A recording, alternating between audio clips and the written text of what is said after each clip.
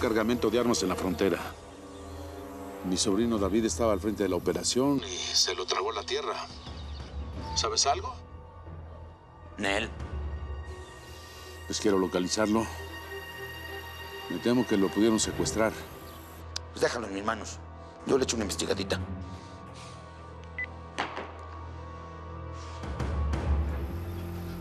Oye, Eric, ¿a dónde vas?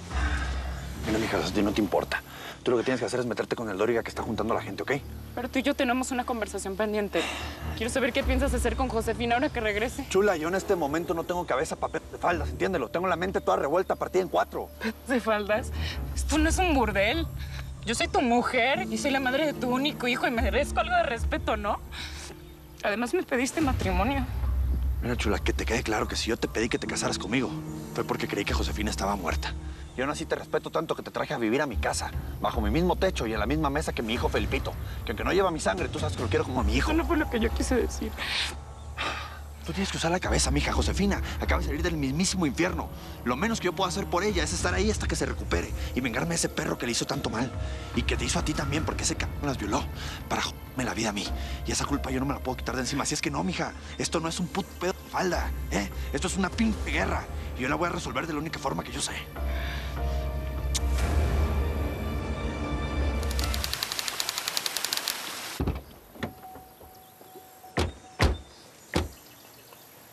Sir.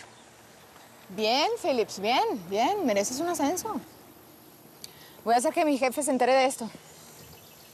Pero antes quiero que me cuentes algo que no sé. Lo que quieras. ¿Cómo supiste de las intenciones del gobernador de Chihuahua de atacarme? Tengo un contacto dentro de la PG. ¿Ah, sí? Él me dijo que estaban pidiendo información sobre ti y que te querían atacar. Ya. ¿Y cómo supiste el paso de esta droga? Por Vicente Acero. Ella me dio el pitazo del paso de esta mercancía.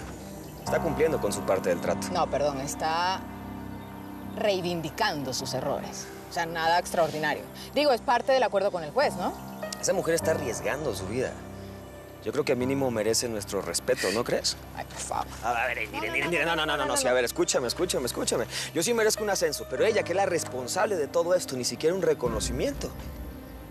¿Tienes algo personal en contra de ella? Es que pregunto porque desde que salió en libertad, estás como en la defensiva, esperando que nos vaya a traicionar. Y ve, esto es una prueba de su lealtad, ¿no? ¿Cómo estás tan seguro de que el decomiso de esta droga no es parte de un plan para engañarnos? Porque estoy seguro que Vicenta no es tan estúpida como para regalarnos no sé cuántos kilos de mercancía. Dejar que la decomisemos solo para que confiemos en ella. Estoy completamente seguro de eso. Ya bueno. ¿Le sirvo, señor? Sírvale a mi invitado estrella, por favor, atiéndamelo bien. Mira, Chucho, esa crema te va a encantar. Era la receta favorita de mi papá, don Miguel Quintanilla, que en paz descanse, hombre. ¿Cómo me hubiera gustado que lo conocieras?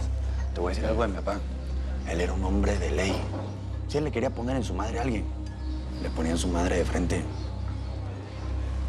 Yo estoy bien, mi reina, es por el plato fuerte, gracias. ¿Supiste algo de mi sobrino David? ¿Alguien te dio razones de él? No, Chucho, no he sabido nada de él, pero usted no se preocupe, ese chamaco está huevo. Cualquier momento se nos aparece donde menos crea.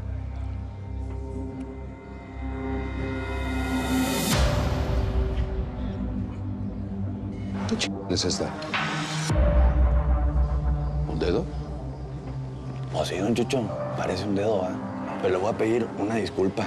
Yo creí que este era un lugar con gente competente. Yo les dije específicamente, muélanme bien toda la carne y le dejan un pedazo de dedo. Le voy a contestar sus 2 preguntas. De las armas, no tengo una puta idea. De su sobrino David, pues ahí lo tienen. Ahí en esa sopa. ¿Qué estás diciendo? Muy buena broma, ¿eh? Casi me la creo. No me diga, don Chucho, que le parece gracioso encontrar el dedo de un pariente dentro de un plato. A mí es cosa seria. ¿Sabe qué sí es gracioso? Pensar que no te iba a descubrir. Este no puede ser el dedo de David. ¿Te atreviste a matarlo, gallo? Sé que eres socio del Indio Amaro. Sé que mataste a Manuel. Sé que contrataste a la lacra de Larry para seguir a Vicenta y a mi familia. David no te pudo haber dicho todas esas mentiras. ¿Mentiras? mentiras son todas las que tú has dicho. Pero ya no hay que seguir fingiendo, don Chucho. Tu sobrino David cantó todo como un pajarito. Nos dijo todas y cada una de tus traiciones. ¿En dónde está? Muerto, desmembrado, descuartizado, picado. Mataste a mi sobrino. La única sangre que me quedaba.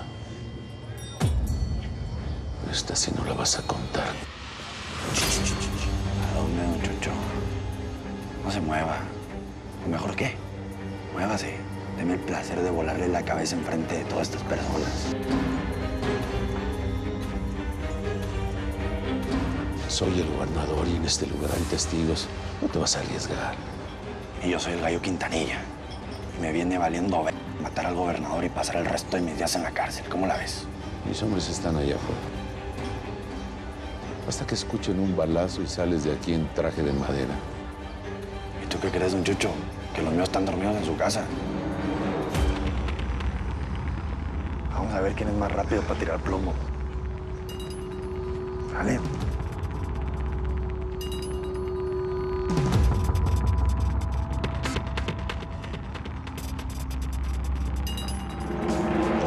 Gallo Quintanilla. Vamos a ver si eres tan bueno con el plomo.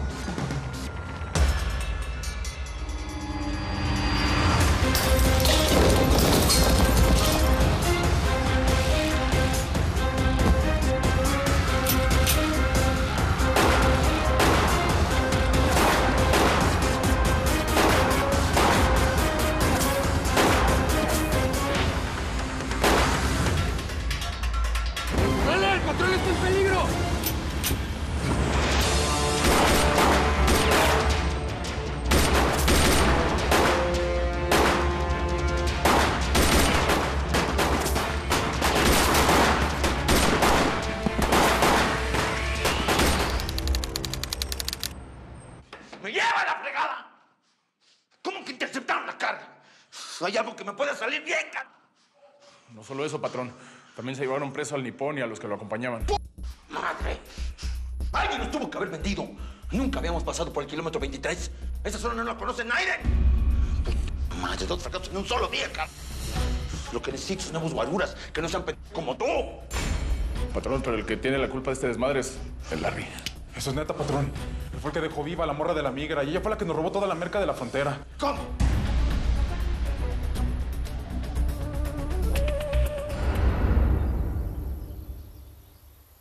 Pues todo está bastante bien. Es lo mejor que pude conseguir, chavita, en tan poco tiempo. No es muy grande, pero nos podemos instalar mientras pensamos qué hacer. Hiciste muy buen trabajo, Marcelo, en verdad.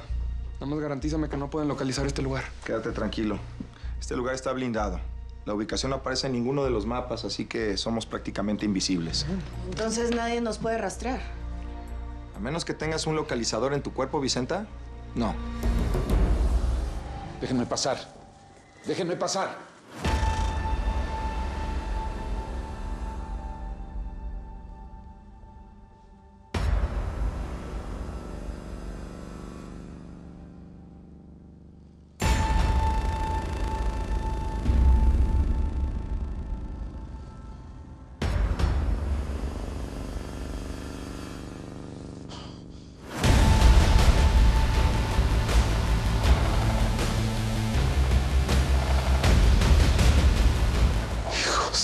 Rechín, oh madre.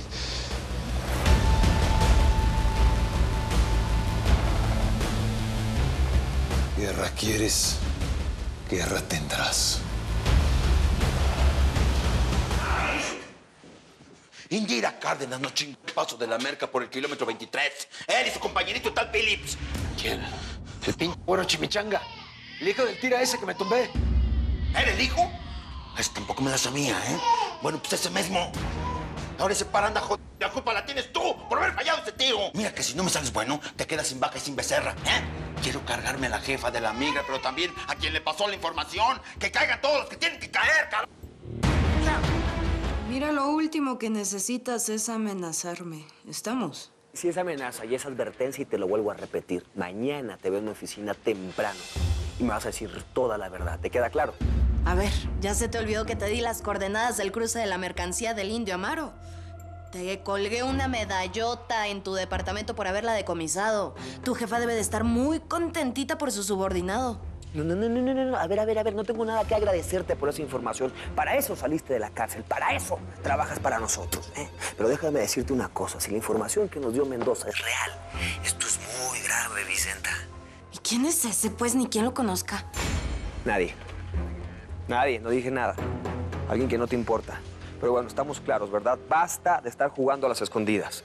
Es que no estoy jugando. Yo ya te dije que mi seguridad y la de mi familia están en riesgo. Era necesario que nos peláramos de ese rancho. Claro, ¿y cómo nos iban a pelar? Si dejaron ahí el cuerpo desmembrado de David Casares. Mira, sí pasó algo con ese tipo, pero yo no tengo nada que ver. Pues ya no sé qué más decirte. Yo sí sé lo que me tienes que decir. Mañana te veo en mi oficina a primera hora y cuidadito con hacer alguna estupidez. Si es que no quieres caer preso otra vez, ¿entendiste? Buenas noches. Bueno, pero me quitan la cara de miedo, que no están arrestados, ¿sí? Hasta yo mismo, cuando te veo con ese uniforme, se me pone la piel chinita. Pues si me pagan lo justo, no seré yo quien los arreste. Se acaban de comprar un boleto directo al gabacho. Y tranquilos, que conmigo tienen mi futuro asegurado. Ahora sí, les llegó el momento de la verdad.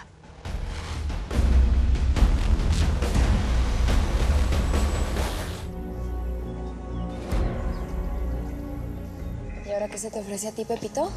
Porque si vienes con el cuento otra vez de que quieres ser mi amigo... Escuché lo que estabas hablando con Débora. ¿Y? Vas a correr con el chisme, con Salvador. Déjame hablar, por favor. Yo lo único que quiero es ayudarte a hacer lo que quieres. Irte de este rancho. Yo te puedo ayudar.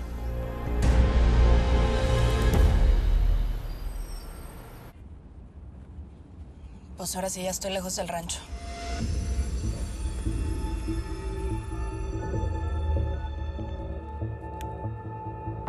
Phillips. Estoy a punto de cruzar la garita. Te veo pronto en el lugar donde quedamos. Perfecto, yo ya salí del rancho de los Acero. Puedes encender tu rastreador para que confirmes que no miento y que estoy en camino. Digo, si no confías en mí.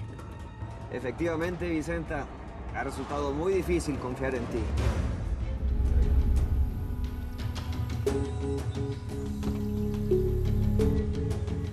Ahí tengo unas cosas personales. De verdad se están pasando. ¡Hey! ¿Qué hacen revisando la troca del Pepe? Exactamente. Justo lo que les estaba diciendo. A ver, necesito 3 hombres en los galpones. Órale, ¿cómo van? Justamente Bebote le estaba diciendo que no era necesario revisar mis cosas personales. Cuidado, parcerito. Mira, el Indio Amaro nos anda buscando. Y si te ve, no va a dudar en matarte. ¡Vamos! Puedes ir. Qué amable Bebote.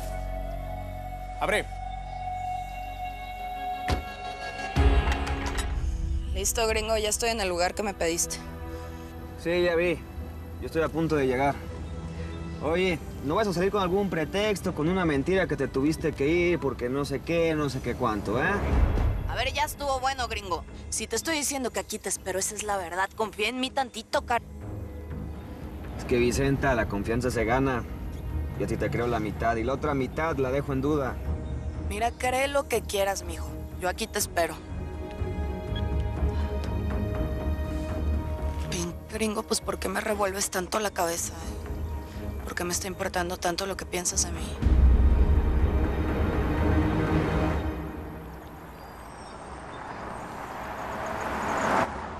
Soy yo. Estaba esperando tu llamada. ¿Ya me tienes el dinero? Sí, pero no te lo voy a poder entregar ahora mismo porque se presentó un inconveniente en la oficina. Tengo que ir de emergencia. Sabía que ibas a dejarme mal con mi gente. Hemos hecho las cosas como acordamos. Aquí tengo los $200,000. ¿Qué quieres, que te mande fotos del dinero? No, no me interesa una foto, sino los billetes conmigo. ¿Cuándo me lo entregas? Esta noche, sin falta. Cuidado con lo que se te ocurra hacer. No quiero amenazarte, pero tu hijo está en peligro.